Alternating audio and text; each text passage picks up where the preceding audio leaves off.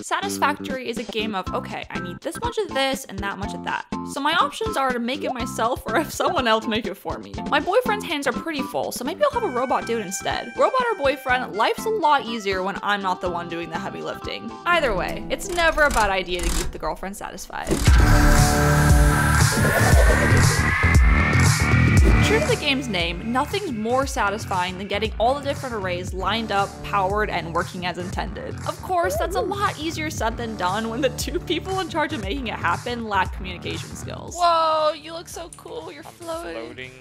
Do you have tits? Frozen. Yeah, I just told you, we're all women. Oh yeah! Before you get access to constructors, you have to do a lot of fabricating by hand. Unless you're my boyfriend. He's told me several times that he loves playing with me more than his friends because it's like having access to a constructor before actually building one. This is cause I'm more than happy to just sit there in the hub holding down my mouse button while he runs around doing who knows what. As usual, my boyfriend gets super OCD about everything being placed neatly and in a straight line. It's a lot harder in this game because of the uneven terrain. I'm constantly placing things and witnessing the visual disgust on his face when they aren't spaced evenly and laid out carefully.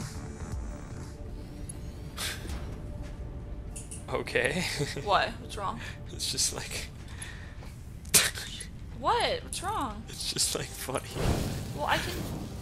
What's funny about it? The fact that like you didn't, like I don't know, I just figured you would like be here and line it up, but instead you did it like over to the left. Well, I did line it up. Is it not lined up?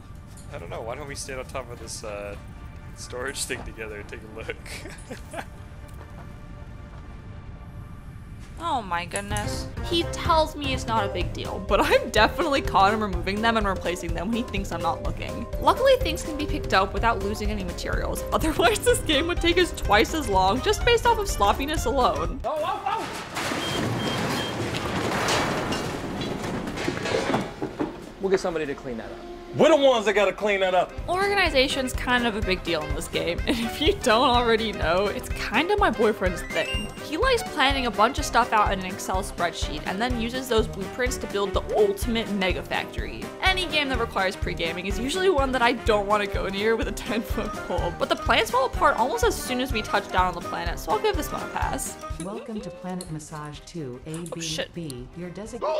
In any factory building game, the girlfriend's best friend has always been and will always be the temporary array. I'm really grateful that I chose a partner who could be decisive and make decisions, because when I see the laundry list of items that are requested, I don't even know where to start. My brain just kind of flatlines. He'll delegate what each of us should do, and I'll run off to go build some haphazard sequence of belts and containers that we agree to call a temporary array. Even though he and I both know that we'd be much better off calling it what it is and scratching the temporary from the name. This cluttered mess of metal is here to stay. So what's going on here? It looks like we're not mining anything, huh?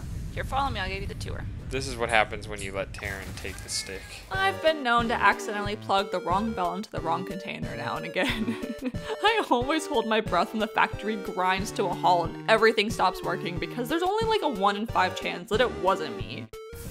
What happened now? My boyfriend is really good at troubleshooting and finding out what's wrong, and if I didn't know any better, I think he likes figuring out my fuck-ups more than actually playing the game the normal way. Every time he finds a supply chain issue, he shoots me a look that just screams, I know it was you.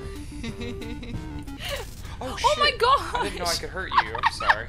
In general, my boyfriend will let me run wild and do my own smaller projects while he works on the larger, more elaborate ones. It's usually smart to divide and conquer, but we're no stranger to bumping elbows and having to build belts going over and under right through the middle of each other's projects. We're used to living right on top of each other, but unlike at home, I can't just reset the GFI when I accidentally cross a wire and blow the whole operation. Get a towel. Okay!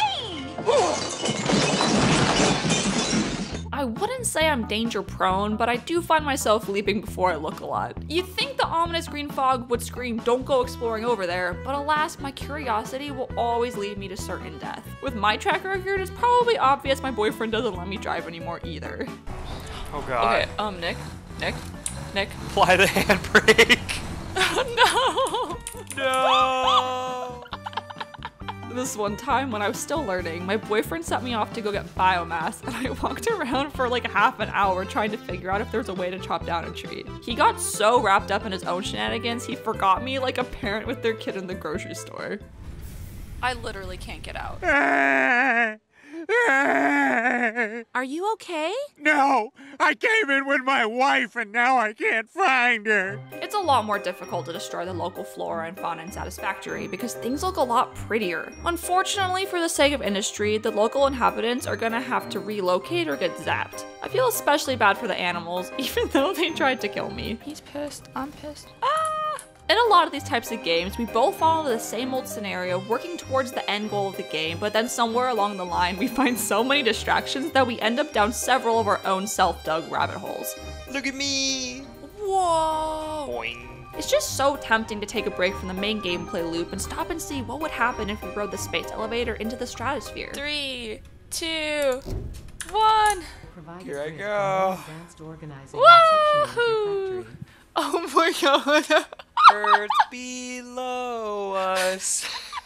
I think I bugged out. I joked about building a roller coaster in our other favorite factory game, but this time around you can actually ride them for real. It's kinda a guilty pleasure of mine to waste a ton of materials building the belts in winding fun ways. It's not really the most efficient use of our stuff, but in terms of my enjoyment, I find it quite satisfactory.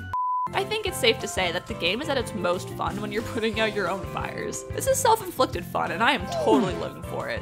I remember spending almost an hour trying to set up an array and then connecting it to our grid and immediately blowing a fuse and shutting down the entire factory. Erupting into laughter instead of rolling your eyes shows that either this game is doing something right or we are both psychotic. It's really fun. Uh-oh, something just broke. I don't know if we'll ever see the end of this game before we start experiencing crashes from too many entities on the screen. But the more I think about it, that might be a blessing, not a curse. If things went too well, I don't think our cat would ever get fed again. And to be honest, he may find that unsatisfactory.